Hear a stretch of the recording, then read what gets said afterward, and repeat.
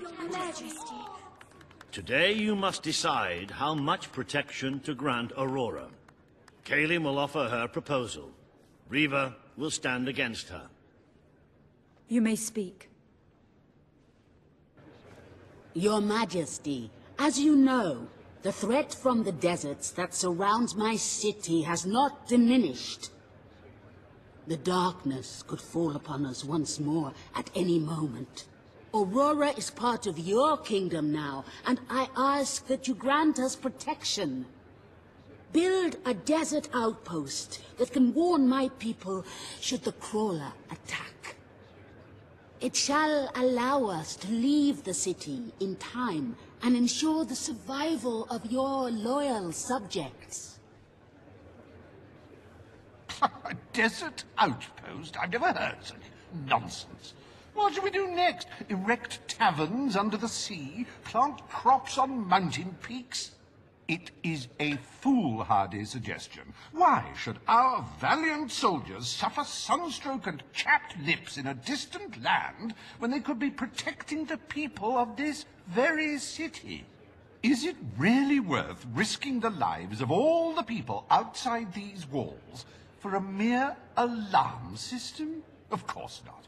Let us leave the funds and the soldiers where they belong, right here. The darkness poses a threat to us all. But Aurora has already suffered more than its fair share. The final decision rests with you, Your Majesty.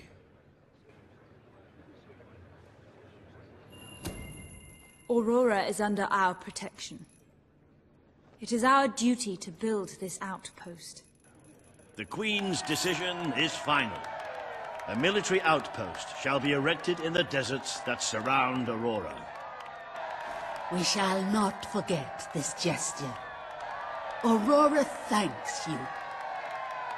Ah, you are a whimsical monarch, and that is why you are so beloved. Very well, it shall be done.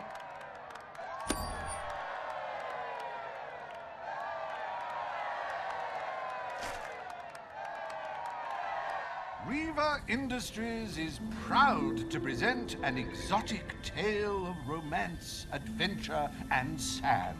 The Desert Outpost. Bring forth Sabine of the Mist Peak Dwellers. Today you decide on the fate of Mist Peak, home of the Dwellers, Your Majesty. Sabine will speak for his people and their land. Reva will dispute his cause. You may speak. I come here seeking nothing but what was promised me and my people. You pledged to restore our home mountains and our right to dwell in them.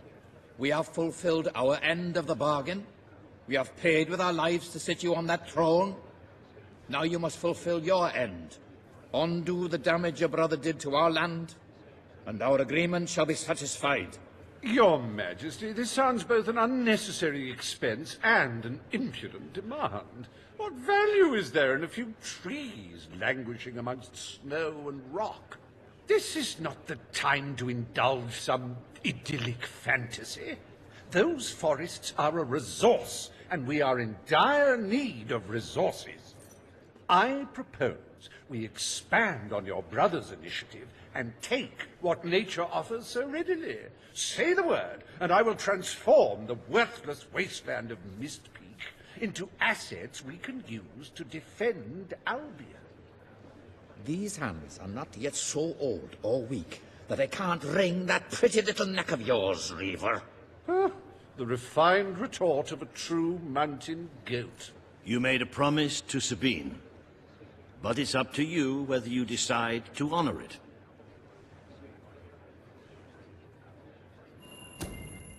I will keep my promise to the Dwellers. The Mist Peak Mountains shall be restored.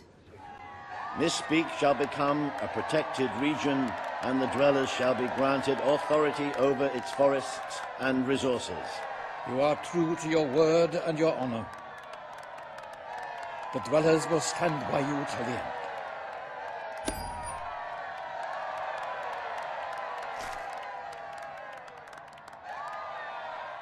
forests of Mistpeak are our greatest national treasure, and now, thanks to Reaver Industries, they have returned to their past splendor. Dwellers, birds, and bunnies are free to roam, laugh, and kill each other as nature intended. Who needs all that lumber anyway?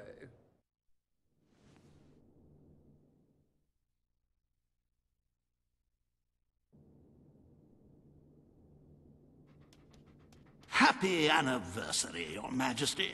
1 year as Queen of Albion. Doesn't time just fly? To celebrate this momentous day, I have prepared some fantastic events. First, you will stand still for several hours while a local artist paints your portrait.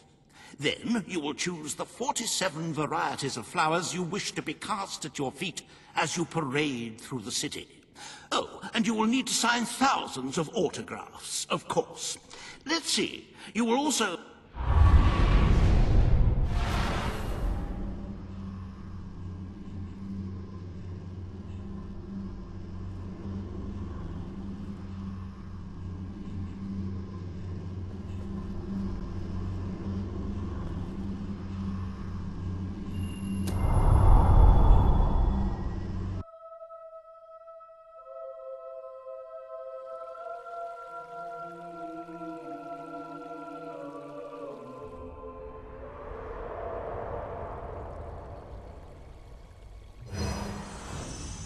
The day has come, Queen. It is time for you to face the darkness. But you will do so in your true form. Over the past year, you have made decisions that reveal your nature, and which have affected the lives of all your subjects. You have done what many would have thought impossible. Not only have you raised an army to protect your people, but you have accomplished this while acting as a noble, benevolent, and popular ruler. But you are more than a queen. You are a hero. You are Albion's champion, its protector. This coming battle is the reason you had to take Logan's place. Only you can defeat the creature that dwells in the shadows. If you do not, all your efforts will have been in vain. Now go. Do what you were born to do.